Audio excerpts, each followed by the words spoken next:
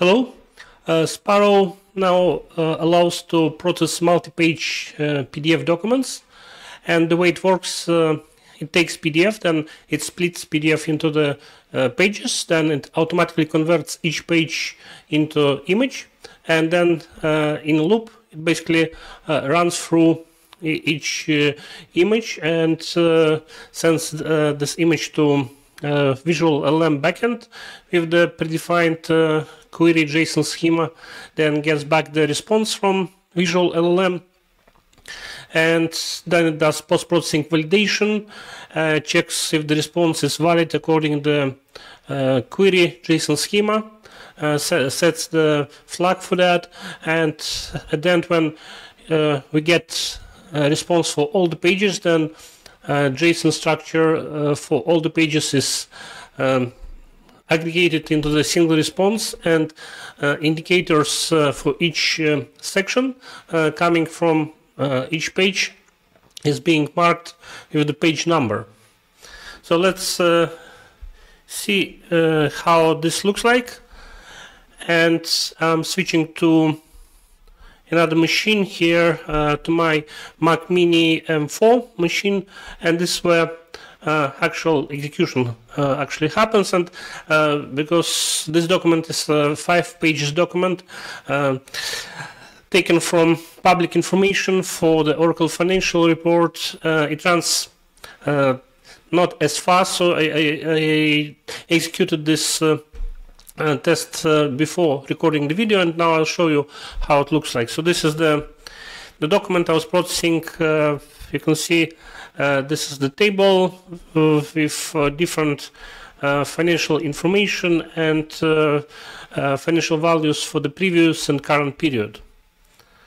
Okay, and then if I switch to the execution window, you can see this is the query which was executed to with the JSON schema to fetch table data and to fetch description, which is string, and latest amount and previous amount, where both are numbers. Then we're using MLX backend here and Qwen2 72 billion model with 4-bit quantization. And this is the path to the file that we are processing. Then it was executing here, and this is the way how query was constructed by Sparrow, where we say that we want to retrieve the field names as specified, we want to return JSON schema, and please follow the JSON schema which was specified in the query. Then it runs and now executes the document page by page. We see it failed to process the first page because it was quite large table, and it looks like 4-bit quantization can handle this kind of a complexity, and I'm looking how to tune and improve this, and hopefully this will be a topic for the next video. But for now it's fine, because we're looking here just how to process multi-page documents. Okay, then the queries were for each page were executed, then validation step runs, and for the first page it says validation failed, and it prints the output that was received from LLM, and we see it's not structured output, it's just some general text saying that it was not able to handle that kind of information from that page. For the other pages, for the 2, 3, 4, 5, we get information that validation passed. This means some data was extracted. And it took those 5 pages, it took 526 seconds to process in this case. And here we get the output. So this is the page 1, information that it failed with the message that the JSON format was invalid. Obviously it was not structured. And then we get for the page 2, we get the data here and valid true. In this case, maybe I'm not sure if all or not all rows were processed, again, because 4-bit quantization seems like not enough to process more complex documents, but at least we get structured response in this case. Then for page number 3, we also get values. And for page 4, it's also as expected and valid true. And for the page 5, it's also a single line is returned, but at least this is the valid response. Okay, so this is how it works. And now if you look into the code, there's a Sparrow parse agent, and this agent executes the query to the MLX backend. In our case, using Qwen2 72 billion 4-bit quantization model.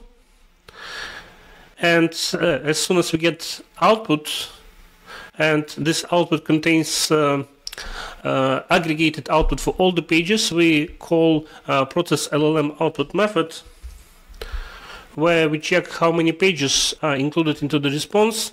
In our case, we get multiple pages. So then we go in a loop here,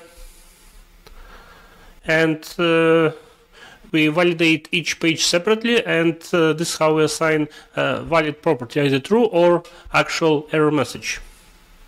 And then as we process it in a loop for each page, then we also, after the validation step, we assign page number so that it's easy to understand later when we will process the response in our application. It will be easy to understand to which page this answer belongs. Okay, and now if you look into the Sparrow parse library, which is responsible for actual communication with the visual LLM backend, we'll see there's a process PDF method which is invoked in case when not single page image, but in case of PDF is being passed. Then in the first step it goes and splits PDF into the pages and converts into images. And then it sends this array of images to model inference instance, and execute inference based on a backend that is specified in the options. It can be either MLX backend or Hugging Face private GPU backend, or maybe some local GPU backend, depending how you're running Sparrow. And at the end, all the files are being removed, so that there's no, in terms of privacy concern, there's nothing stored on disk at the end after the request is being executed. And in our case, we're running MLX inference backend.